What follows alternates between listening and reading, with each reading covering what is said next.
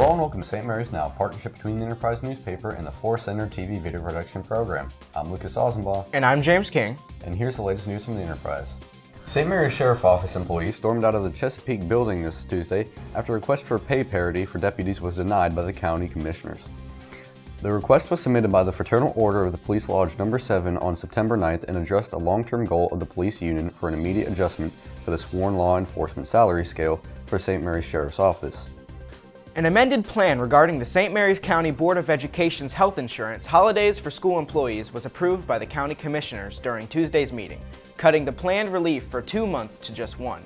The original plan was to pay for and other school staff's health care premiums through 4 paychecks or 2 months. This new plan was reduced down to 2 paychecks.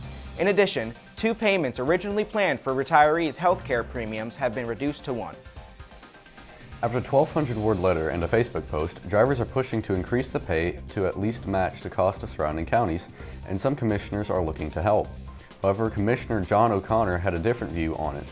He stated at the commissioners' meeting on November 19th, "You know, if you're asking for a pay increase and you're a professional driver, you should earn that pay increase and not run those stop signs." This week, Governor Larry Hogan announced the appointment of former Assistant State's Attorney James Lee Tanavage to a new district court judgeship created by the state legislature early this year. After graduating from the University of Baltimore School of Law in 1990, Tanavage served as a law clerk for Charles County Circuit Judge Robert C. Nally before working as a private practice attorney for 18 months with Farmer and Braun in Charles.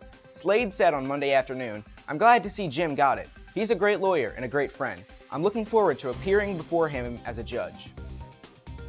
In the first quarter of Friday night's Southern Maryland Athletic Conference crossover game, the Leonardtown Raiders were struggling to hit the shots in its home opener versus Lackey.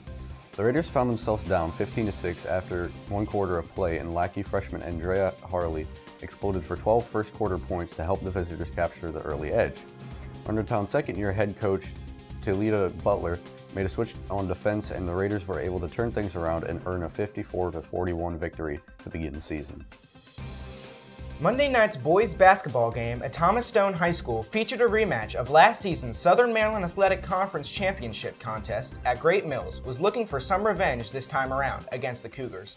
Hornets head coach Jeff Burrell said, "We knew that Thomas Stone's another very good team. When you play good teams, it is going to come down to a couple of possessions, turnovers, missed assignments, and big shots." Stone Jr. Jarrell McCready sank 2 foul shots with 2 seconds left in the overtime to help the Cougars prevail with a 75-74 victory over Great Mills. This news brief has been provided by the Enterprise. For more details, visit somdnews.com.